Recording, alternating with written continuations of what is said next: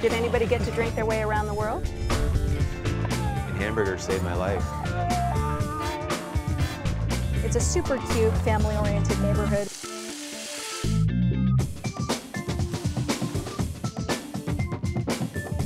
He ate the whole thing. Yeah, he ate the whole thing. Check Please Bay Area is made possible by the members of KQED and by Total Wine & More, offering more than 8,000 wines, 2,500 beers, and 3,000 spirits. Total Wine & More, now with 9 Bay Area locations. TotalWine.com. Redwood Credit Union offers personal and business banking, mobile access, and nationwide ATMs. It's banking for people who call this home and the future we're building together. Redwood Credit Union.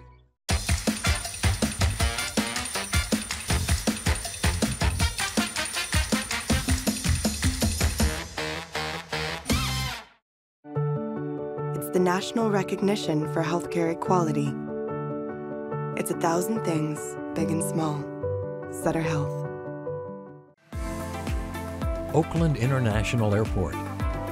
Now with flights all over the world. iFlyOAK.com.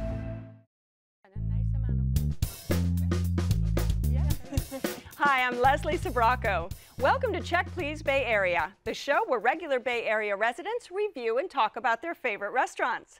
We have 3 guests and each one recommends one of their favorite spots and the other 2 go check them out to see what they think. This week, account manager and avid home cook, Manali Carmarker, will share her favorite neighborhood restaurant in Oakland. It's a gem of a spot featuring amazing tomatoes and wood-fired pizzas. And copywriter Jay Rooney will spice things up for us at his pick in Berkeley. With a lively bar scene, it's the go-to place he brings friends from out of town. But first, techie and gastro-adventurer Melissa Posak takes us to her spot housed in a red caboose in Half Moon Bay. With a small menu but a large heart, it's called Dad's Luncheonette.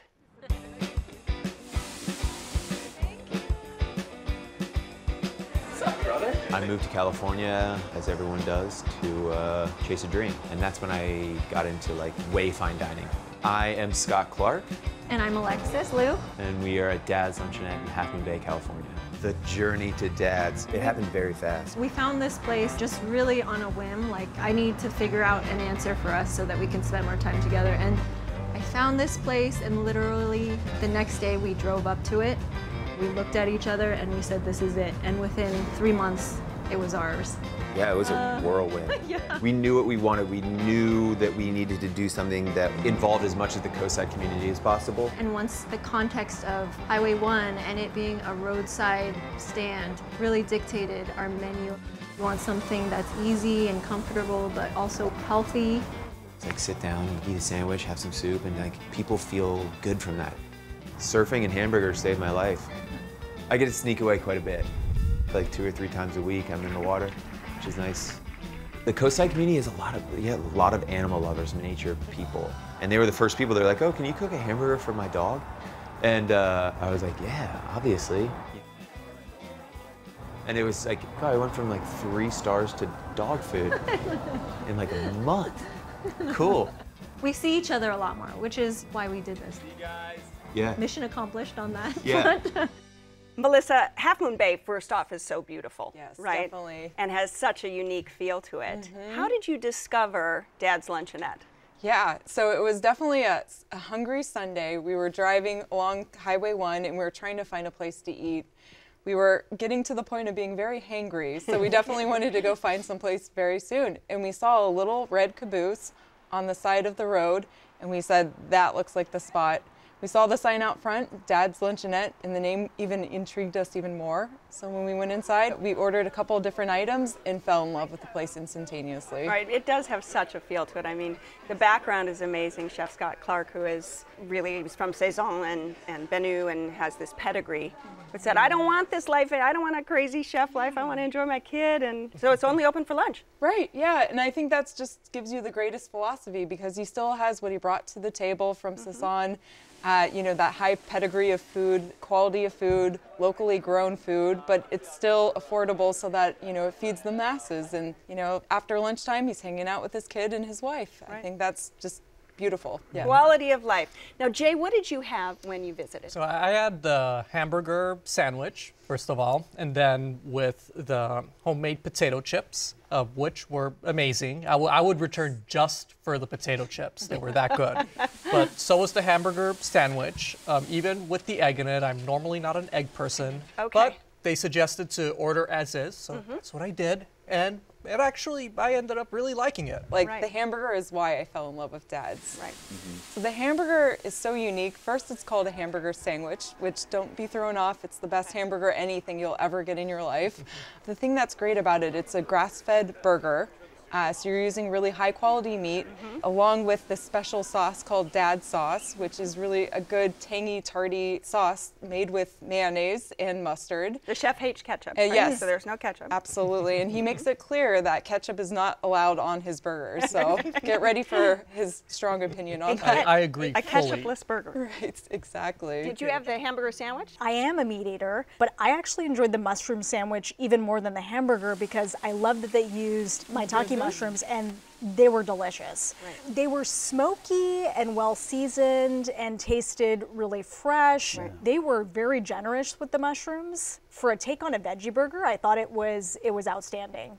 And talk about the bread. Yes, because it is a sandwich, definitely, because you get the white bread. It's like the softest, you know, like kind of comfort food bread that you can find. But it is great with the hamburger and good vegetarian choice for sure. And I don't think vegetarians, I feel like vegetarians usually get the hard end of the stick when it comes to going out to eat. It's always pasta or like a frozen veggie burger or something gross like that. But no, this was, I mean, again, I'm not a vegetarian, but this was good. I was taking a lot of bites out of my friend's sandwich. Oh yeah, definitely. The taste is everything there. And again, the chef comes from that pedigree of being a professional at like a Michelin star restaurant, so I feel like he's definitely done his homework. And he is just the nicest person. Such a joy to get to know. And what about the salads? I mean, that may have been my favorite part of the meal, was just, it was so fresh. There were all of these different herbs in it. There was this vinegar dressing. It was so refreshing. I mean, I loved it. What else did you have, Jay, besides the chips and the burger and the mac and cheese? The mac and cheese. Yes, just nice and hearty and creamy and cheesy and oh, so delicious. With a little bit of crumbly wonder on top, right? Yes. That's interesting. When I had it, I didn't enjoy it as much. There was crisped rice on it. For me, it was a weird sensory experience. It wasn't bad, but I think almost it like wasn't my panko favorite. crust, Exactly, like a panko crust or something. It added a certain smokiness to it too. Yeah, certainly it's not what you would expect in mac and cheese, for sure, but adventurous. But they do also just a grilled cheese. They do. Yes. Right. I did end up having that. It was on the kids' menu, and this was something that my friends and I ended up fighting over. It was one of the best grilled cheese sandwiches I've ever had. It was melty, the bread was perfectly toasted, it had the right amount of grease, and we devoured that in a few minutes. And the soup. We got the soup of the day. It was sort of a miso broth with, again, more of these fresh maitake mushrooms. Again, really, really delicious. So even though there's not much of a menu, each dish they've really focused on the ingredients and they seem to really care about quality. And the one other thing that I'll mention is I have a little dog and we ordered him a dog burger, which is just a hamburger patty, and that was maybe one of the things that I thought was great about the place. They had it on the menu, it was available, and he's a 5-pound Yorkie. He really enjoyed Dad's lunch. He ate the whole thing. Yeah, he ate the whole thing. Well, they do a dessert, right? Yes. What I had was the blondie. It's interesting, Dad's really focuses on some of the different Asian flares. So the blondie that I had matcha on it. It was so good, and it was cooked in like a skillet, so you're getting that kind of crispy edges along with the skillet, and it's just gooey and perfect inside, and then you have that like Asian flair to it, which I thought was a really nice compliment. All right, well, this is your spot, Melissa. Give us a quick summary. So if you want a premium quality food, a local setting in a caboose, go to Dad's Luncheonette. All right, and Jay? If you want warm, hearty comfort food served with a warm, hearty smile, go to Dad's Luncheonette. And Manali? If you want seasonal, local, diner-inspired food in the beautiful setting of Half Moon Bay, go to Dad's. All right, if you would like to try Dad's Luncheonette, it's located on Cabrillo Highway in Half Moon Bay. The telephone number is 650-560-9832. It's open for lunch Thursday through Sunday. Reservations are not accepted, and the average lunch tab per person without drinks is around $15.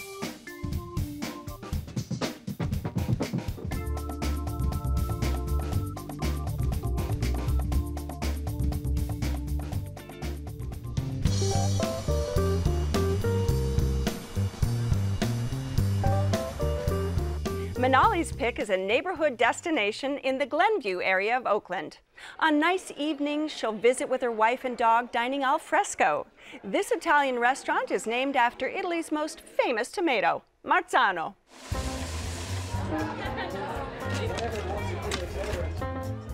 Yeah, Marzano is a type of tomato that they use in the sauce classically for pizzas from Naples. Hi, my name is Rob Holt, and I am the executive chef, co-owner of Marzano in Oakland. Hi, my name is Mana Teki, and I'm the co-owner and general manager of Marzano Restaurant. The food, obviously Italian, but more based around more southern Italian food as well. Focusing on flavor profiles from Calabria, Naples, and Sicily. And the neighborhood really enjoys it. We featured seasonal cocktails that is ever-changing menu. We keep it interesting, and it is a local place, so people tend to come here a lot, and so it keeps us on our toes to keep changing our cocktails. The neighborhood is very family-friendly. We make sure that their kids have a great pizza and ice cream, and the adults can come in, have great chef-driven food, a glass of wine or a cocktail. So we definitely have a lot of people that come in here on a nightly basis that are here basically almost every single night. So it really has kind of morphed into like the quote-unquote like cheers.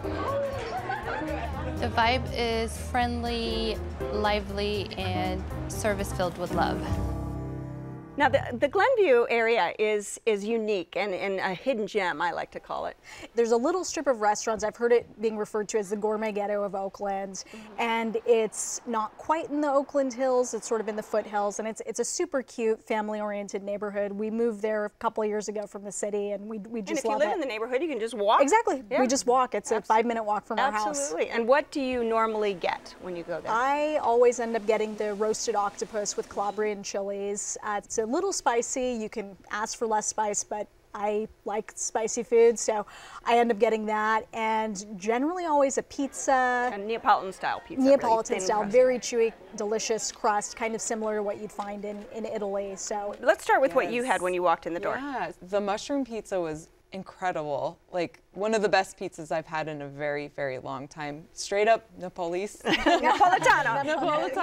So good. The pizza is amazing. The mushrooms are really good, complement to the gooey cheese, and the ricotta was really good. Nice little hidden treasure in there too. And what did you have, Jay? What did you start with? So I started with the meatballs and the Brussels sprouts, which were delightful. I mean, the Brussels sprouts were nice and crispy on the outside, but also cooked all the way through. And the meatballs were also delightful. Like mixing the prosciutto in was a genius touch. And then I also had the 4-cheese pizza, which I really wanted to love. I'm sorry. But she didn't make it. Right. Didn't make it. And most things about it were great. Yes, the crust was nice and doughy and chewy, and the cheese, so much cheese, and I really wanted to love it, but it just had too much garlic. I can smell you from here. When did you? That's what my wife said when I got home. And maybe it was the pizza itself, because it was the only pizza on the menu that said, roasted garlic, and they really put garlic on it. Just to be aware, if you don't want all that garlic, you can say maybe less garlic. Right. Yeah.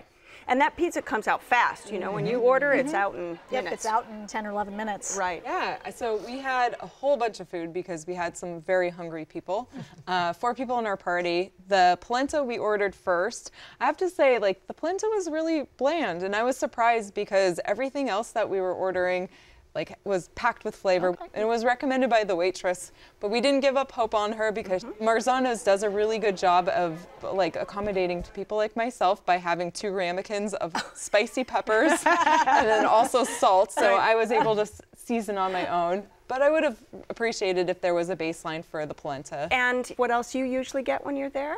In summer, they have the tempura squash blossoms. Squash blossoms are not in season in winter, so they've changed that to the tempura delicata squash. So they'll do that. They'll do slight tweaks based on what's at the farmer's market and what's local. Right. This recent time that I went there, I also got the hanger steak with Brussels sprouts and local vegetables, which is delicious, and then medium rare, which is just how I like it, with a little bit of truffle salt. We were big mushroom fans in my party, so we definitely got the fettuccine with the mushrooms too, and they were phenomenal. Like the fettuccine itself was really good. It was a nice creamy sauce, very well seasoned. And then with the mushrooms on top of it, it was excellent. So I had the County Line Farms chicory salad. It was the right amount of sweetness to balance out the tanginess of a salad, and the chicories themselves and the radishes had the right amount of crunch to them. So I ended up really enjoying it. That's the salad to go for. Yes. Okay. And what did you have to drink? Did you have a cocktail? So I had the Hemingway daiquiri. It's the perfect mix of rum and sugar. It's a bit strong, but perfect on one of those warm summer nights. They have something called a new fashioned with Old Forester bourbon instead of an old fashioned. Also, for one of the friends that wasn't drinking, they got a mocktail of the day, and I thought that was nice that they had that on the menu, and it was good. It was like a pineapple juice spritzer with some other local ingredients. The restaurant itself has this very warm, cozy feeling when you're inside, and there are a lot of regulars. And in terms of desserts, did anybody have any room? Yeah. But I often get the soft serve, and part of that is because it's fresh. They have a soft serve machine there. It's just vanilla Strauss soft serve. I got that topped with fudge. It was a delicious sweet end to the meal, and it is really good. I also had the soft serve, but topped with caramel. Ooh. And with a bit of Fernet on the side. And oh, that was great. Nice. So we went a little dessert crazy. So we had the panna cotta. We also had the chocolate cream pots. Pot de creme. Thank you, that's right. And it was delicious. It had a nice bite to it. Again, you could taste the spice at the very end. Creamy consistency. It was so good. And I'm not normally a chocolate fan. And I just ate the whole entire thing, and it wasn't even my dessert. It was delicious. Your dining guests will not be going with you again. I think not, yes. This is your spot, Manali, so give us a quick summary. If you want delicious seasonal Italian food in the lovely neighborhood of Glenview, come to Marzano immediately. All right, and Jay? Bring a date to this wonderful, ambient-rich neighborhood restaurant with great meatballs and great pizza, but maybe tone down the garlic.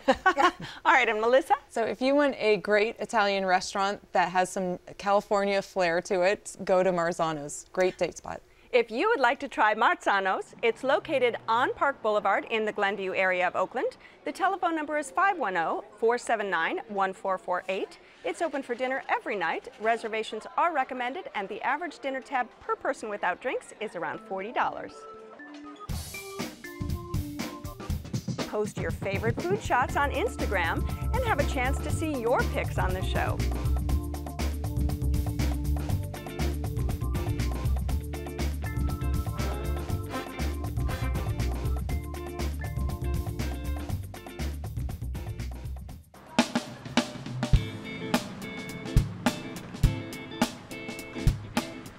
Jay's pick is a college town bar with Indian food, intriguing cocktails, and a cool vibe. A good place to tuck into for drinks and bites in Berkeley. It's called East Bay Spice Company.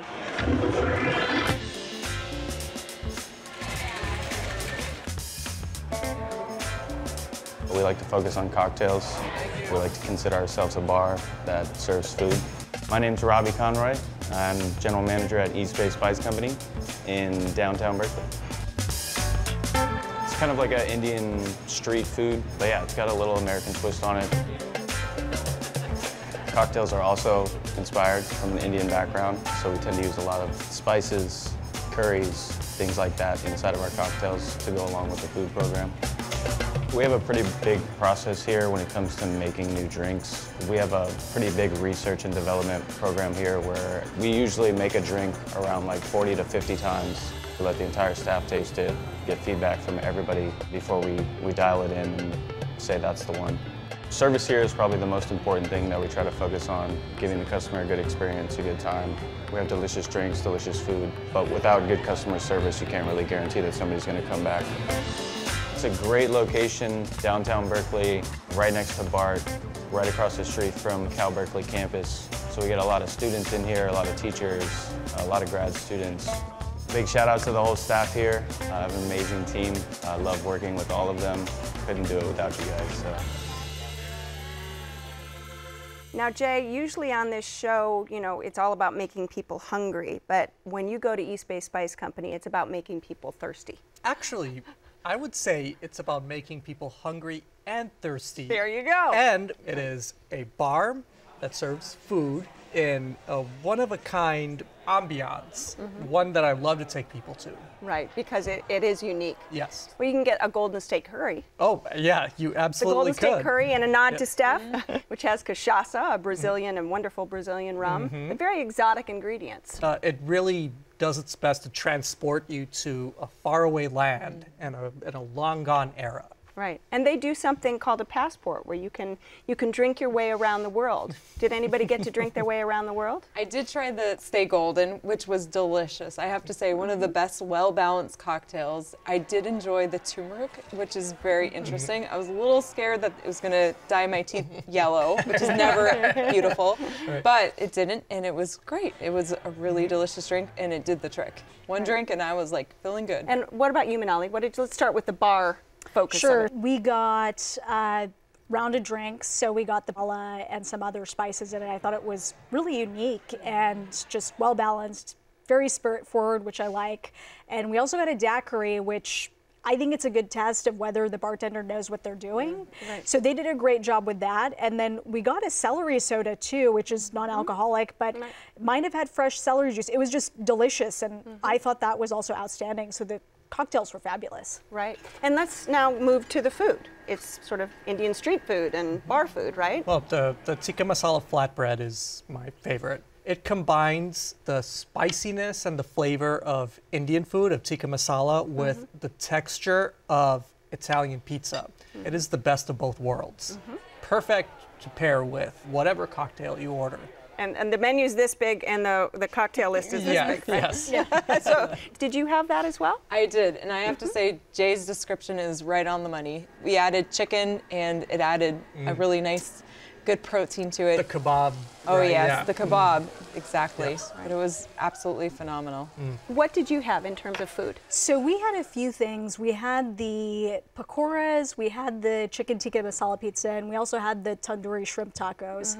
And I'm going to say, I'm sorry, I'm biased. I'm 100% Indian. Of course. So I wasn't a fan of the food, unfortunately. For me, the dishes, at least for me, all could have been really good, but there was something missing for us for all the dishes. So You took a back seat to the bar, right? Took a back seat to the bar, and I thought the bar was fantastic. I would go there again for the drinks, for sure. And we just ended up getting more drinks, and we thought the atmosphere was super cool. I had to give them a nod for all the Wu-Tang gear that I was seeing. I was like, this place is going to be really cool. Yeah. The bar was so hip and so cool. I almost felt like uncool.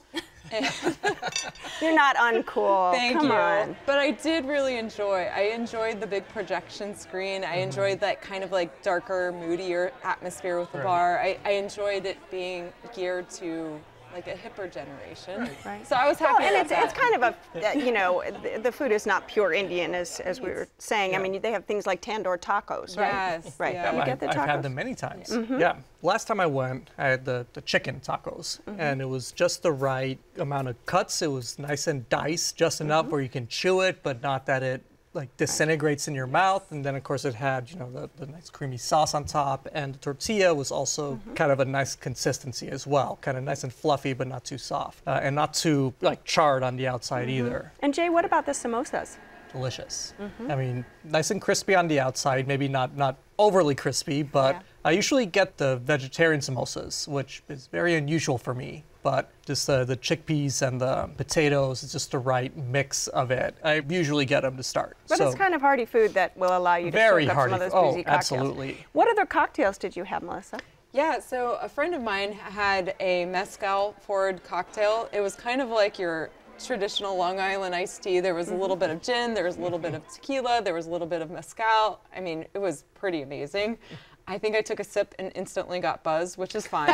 We actually sat in the dining area, which I don't know if you've been upstairs, but we were also peering down and kind of being voyeurs of the bar scene down below. So that was actually really fun. So it's a whole activity down there, isn't it? It's an There's activity. a lot to watch. There's a lot, and yes, and we enjoyed the crowd down there, and we joined them after eating our dinner.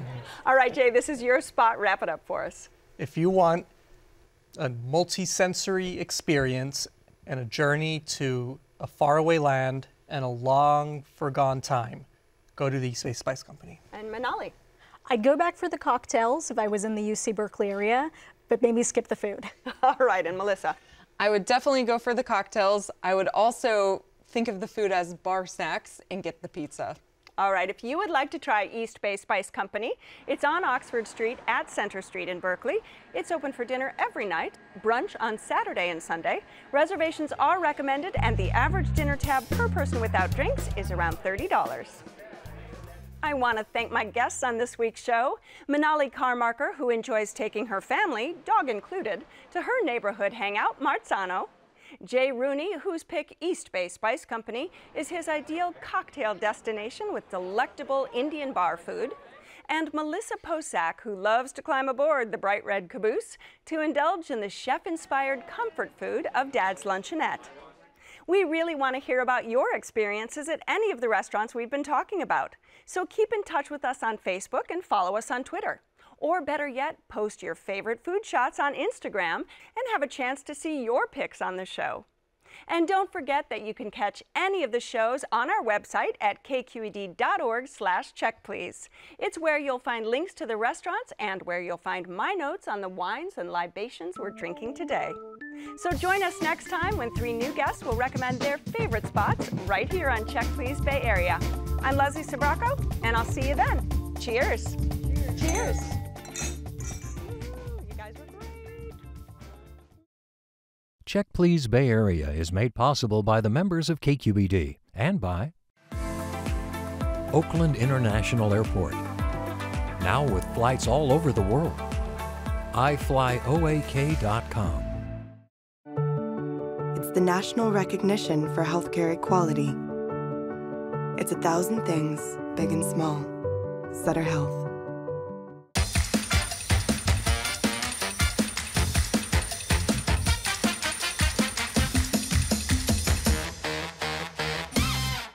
Redwood Credit Union offers personal and business banking, mobile access, and nationwide ATMs. It's banking for people who call this home and the future we're building together. Redwood Credit Union. Cooking is the first kind of love you know. It was starting when I was a child, with my grandmother doing fresh pasta, and now I transmit it to all the guests. It's something made especially for them. Oceana Cruises, proud sponsor of Check Please Bay Area. Total Wine & More, offering more than 8,000 wines, 2,500 beers, and 3,000 spirits. Total Wine & More, now with 9 Bay Area locations. TotalWine.com.